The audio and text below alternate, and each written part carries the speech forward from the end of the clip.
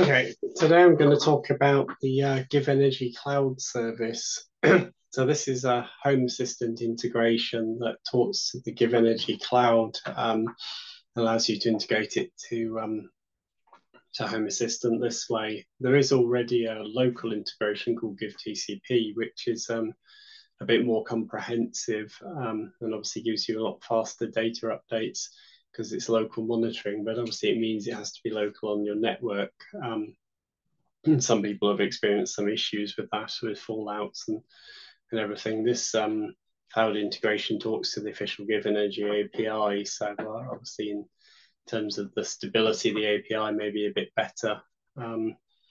So it's pretty simple to install. You have to use hacks to download the integration, and then you can just add it. And all you need to do is add your API key. It's relatively trivial to do that. You just take your API key from the GivEnergy Cloud login and put that in there, and then what will happen is that it will all show up as entities. I've added all of mine to a collapsible card, which is essentially it's quite a nice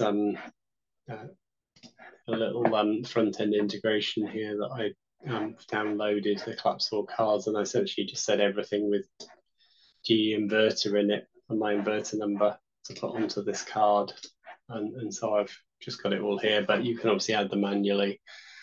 So you can see when it's running, you'll get the charge start and end time, the AC charge enable, the upper limit. You get all the statistics about battery charging power and charge today and charge total, the cut-off limits, and discharge power percentage, battery amount discharged today, discharge total, current battery power. You can see these totals incrementing. One thing you'll notice is that it's only updating every 5 minutes. That's how regularly the cloud seems to give you data.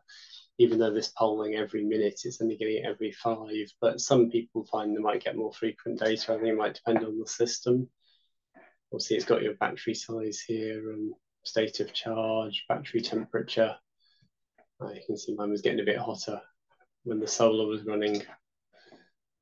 Total consumption today, discharge slots, and obviously the enabling, the various enables here.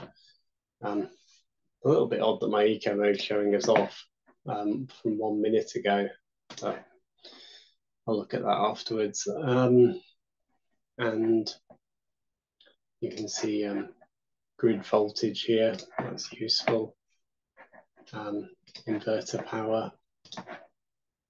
The current time on the inverters, this was last time it was updated 6 minutes ago.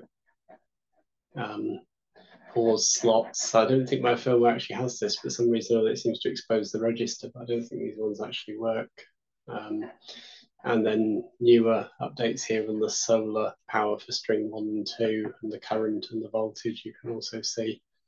So it's pretty much the same thing that the cloud has the information on, just presented here in HomeAssistant, and you can use it to integrate into tools like Predbat. It's now got an option for that. So hopefully you find it useful, and obviously feel free to report any issues here by just raising a ticket, and obviously try and have a look at them. Okay, that's all for today. Thank you.